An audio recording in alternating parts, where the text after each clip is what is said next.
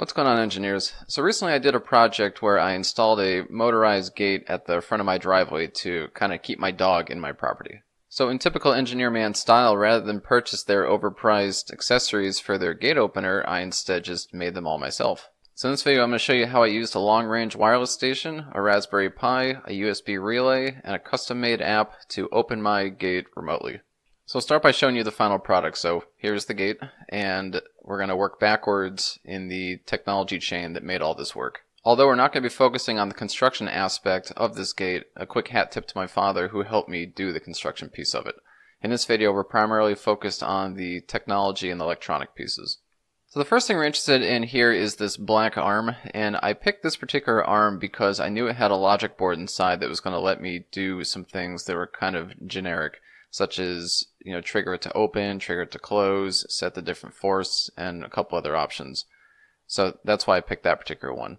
So once you open up the ARM, you find a circuit board that looks like this. And though there's a lot of things on here, the thing that we're primarily interested in is this area that says control inputs.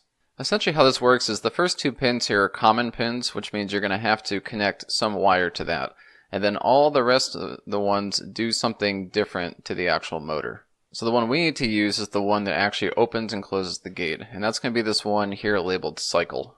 So each time the cycle is shorted with one of the common pins, it causes the gate to either open, close, or stop. And it works a lot like your garage door. If it's currently closing and you short it, it'll stop the gate. If it's currently closed, it'll start opening, and so on. So now that I knew which two pins I needed to short, I started by attaching two blue wires to each of those pins, and I ran it up into this gray box. Inside this gray box contains the Raspberry Pi, the relay, a switch, and a couple other things. But the important thing here is this relay, and you can see there's two blue wires coming into this relay, and they're attached to the ones that are marked as normally open. For those that know how a relay works, you have three pins. The center one's going to be a common. The left one, in my case, is going to be a normally open, meaning it's not shorted in the default position. And then the right side is going to be a normally closed, meaning it is shorted in the default position. When the relay is triggered, the normally open becomes closed, and the normally closed becomes open, so they just become reversed. Triggering the relay through code is extremely easy. As soon as you hook up the relay into the Raspberry Pi sees it as a standard UART device and mounts it at /dev/tty USB 0. And all that's necessary to activate and deactivate the relay is to simply send 4 specific bytes to it to activate it, and 4 specific bytes to it to deactivate it. So all my code here does is trigger the relay, wait a half a second, and then deactivate the relay. Not that it's super important because any relay that you buy might be different, but the first 2 bytes were always the same, and then the third byte was the actual action to take. 1 in this case to trigger, and then 0 to not trigger. And then the final byte is a checksum, which is just the sum of all the other bytes. And we're doing nothing more than just writing raw bytes to that device. So I stored this code in a file called cycle.sh, which means I now have an interface to the gate to open and close it. I can log into the Raspberry Pi, I can run cycle.sh and it'll open it, and then I can run it again, it'll close it. So next thing I have to do is get connectivity to the Raspberry Pi. The Raspberry Pi is about 300 feet away from my house, which means it's outside of the range of Wi-Fi.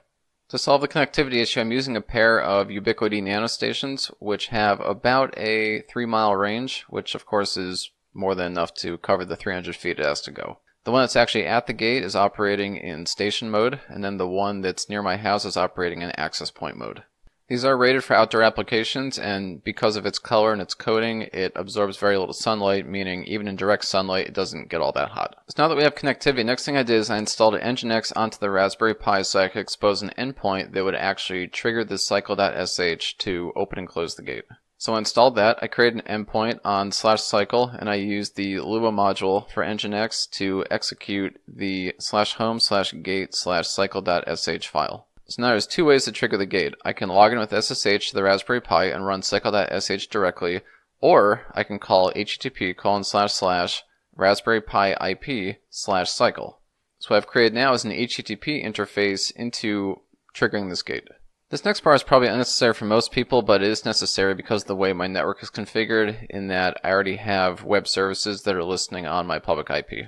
So what I've done here is, in my Nginx config on my server that's exposed to the internet, I've created this new endpoint, which is /cycle, and then this random string of characters.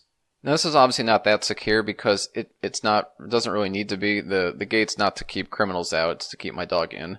And if somebody really wants to get through the gate, they can simply just pull the pin on the gate and in they go. So one of the design goals here was not necessarily some crazy level of authentication and security. But anyways, this specific endpoint is exposed to the internet. That's the important thing. And all it does is proxy the request through to the Raspberry Pi /cycle, which then triggers the gate. So the last piece of this is my SuperComplex app I made, which looks like this. And by SuperComplex, I mean it literally has one button that just says Open Gate. I like to think this is fantastic user experience though, because I put the button at the bottom. That way when you open the app, you can just hit it with your thumb instead of having to like reach up and hit something at the top. So once that Open Gate button is pressed, now it calls a piece of code in the Android app, this function called open. And all this does is make an HTTP request to https:// and then my public IP for my home / and then cycle and the unique string of characters. The thing that we saw earlier. And when you do that, it should open the gate. So let's recap what happens from the time you click Open Gate to the time the gate opens. When you click Open Gate, the app makes an HTTP request to my home server. My home server will then take that request and proxy it through to the Raspberry Pi. The Raspberry Pi will take that request and execute that cycle.sh file, and that cycle.sh file will trigger the relay, which will cause the gate to open. A future feature I intend on doing, and I'll cover it in a separate video, some of you may have noticed that there's a camera at the gate as well. And the reason I put that there is two reasons. One is for, of course, security. I can log who's coming in and out of my property. And then the second thing is I can actually look at the car and I can determine if it's an authorized car and just open the gate automatically. But that's not made yet, so more on that in a separate video. And that's it. That's my do-it-yourself Raspberry Pi powered remote gate opener. And it's not all that expensive to do. Raspberry Pi's $35. The relay was about $8 on eBay. And then the long-range wireless station I think was about $75. But that could be optional if your home is close enough to your gate to where you don't actually need it. So you could probably get this done for under $50, versus the hundreds of dollars that you would have paid for the vendor's version of all this. I had a really good time doing this project. I hope everybody liked it as well. Leave me a comment below if you had any questions about the project in general or anything else. Otherwise, I will see you on the next video.